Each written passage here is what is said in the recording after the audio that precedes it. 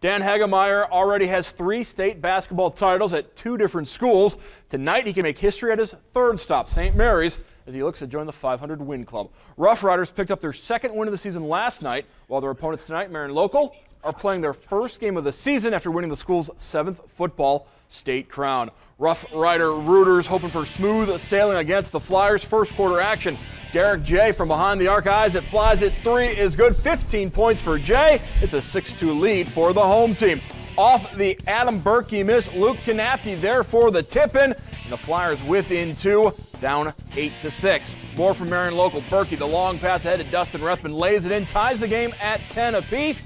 Later in the opening quarter, Jay, he was hot from outside today, hits another triple as Jay finished with 15 points on 4 threes. We're tied at 18 at the half. Third quarter, Marquise Wilson misses, but Quinn Zaire there for the putback. He had 15 points. Marion Local trailing St. Mary's, but in the 4th quarter, the Flyers respond. Kanapke, the alley-oop, part of a 13-0 Marion Local run, and the Flyers get their 1st win of the season. 45-38 is the final, as Kanapke finishing with 15 points. Dan Hagemeyer will have to wait another game to pick up his 500th career win. Perhaps it'll come the next time out for St. Mary's, which would be next Friday at New Knoxville, which of course is where he won his 3rd state title.